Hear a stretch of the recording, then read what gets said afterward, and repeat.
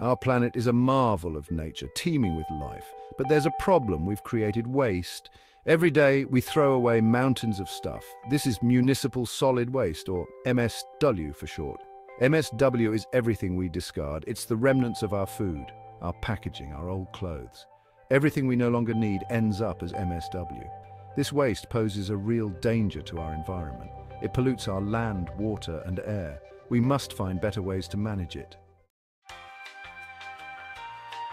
MSW, or Municipal Solid Waste, comes from a variety of sources. Cities, towns, and villages all contribute to the growing problem of waste management. Each area produces its own unique mix of waste, from household trash to industrial refuse. Urban areas, with their high populations and dense living conditions, generate the most MSW. Think about all the people living in apartments and houses, each contributing to the waste stream. Their daily activities, from cooking to cleaning, create a lot of waste that needs to be managed. Factories and businesses also generate a significant amount of waste, adding to the overall MSW.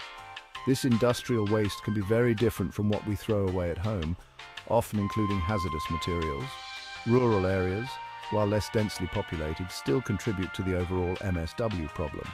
Farms, for example, produce waste from crops and livestock, which needs to be handled properly to avoid environmental damage. Community efforts and educational programs are essential in managing and reducing MSW. Innovative technologies and recycling initiatives play a crucial role in addressing the challenges of MSW.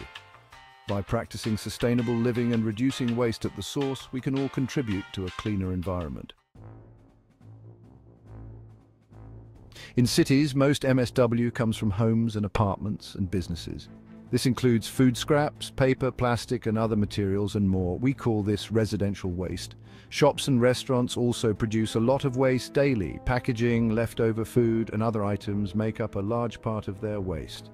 This is commercial waste. Managing urban waste is a huge task. Collection, transportation, and disposal all require careful planning and coordination. We need efficient systems to keep our cities clean and healthy for everyone. Section 4. Industrial waste, a different beast. Industrial waste is a different story.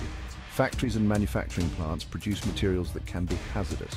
Chemicals, metals, and other industrial byproducts require special handling. Some industrial waste can be recycled or reused.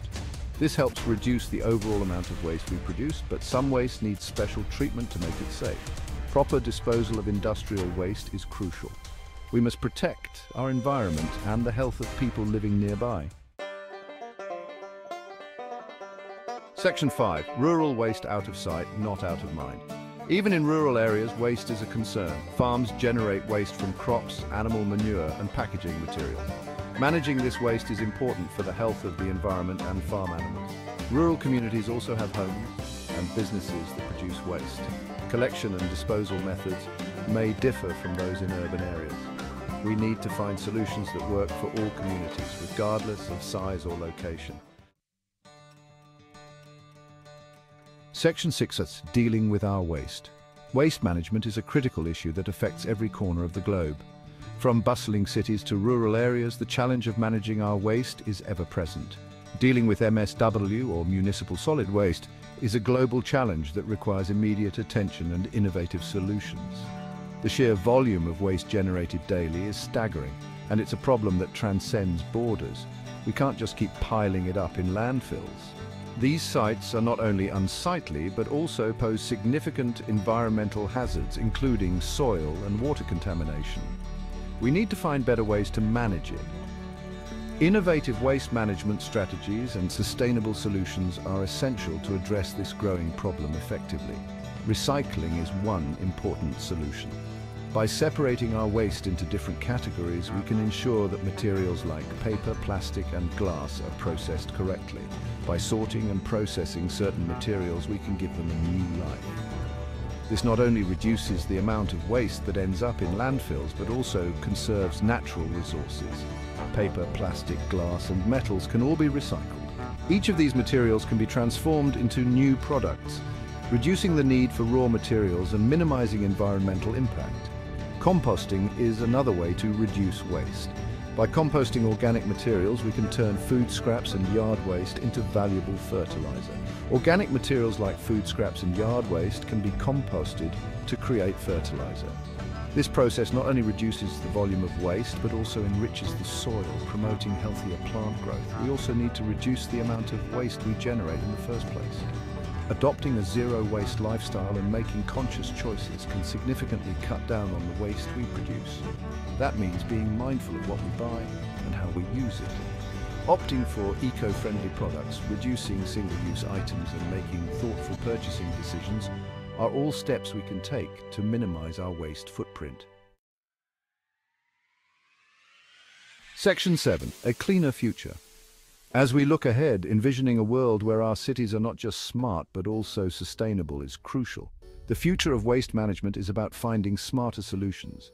Technology can play a big role in this.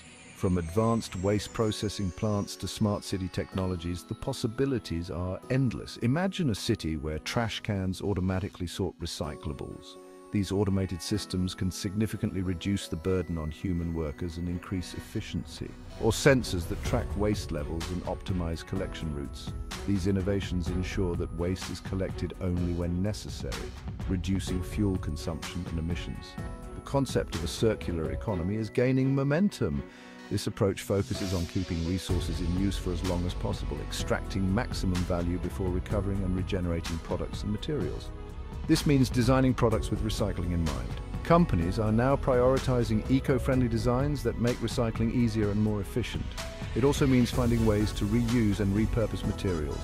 Creative reuse can turn waste into valuable resources, fostering innovation and sustainability. By working together, we can create a cleaner, healthier planet. Community involvement is key, as collaborative efforts amplify the impact of individual actions. We have the power to reduce our impact and preserve the natural world for generations to come. By embracing these technologies and practices, we can ensure a sustainable and thriving future for all.